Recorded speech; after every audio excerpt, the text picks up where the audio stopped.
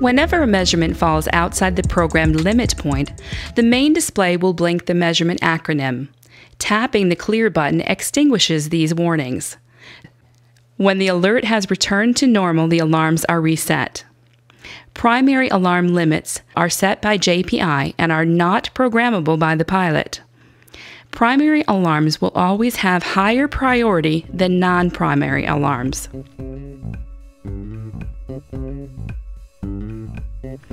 During run-up, look for a uniform rise of about 50 degrees in single magneto operation.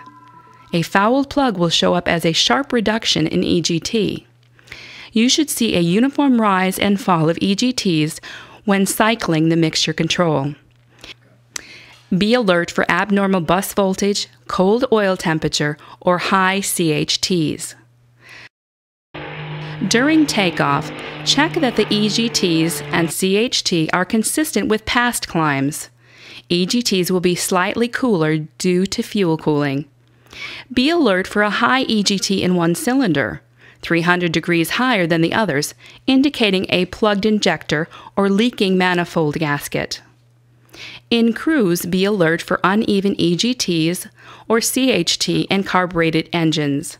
Make fine adjustments to throttle, then RPM, to level the display columns as best you can.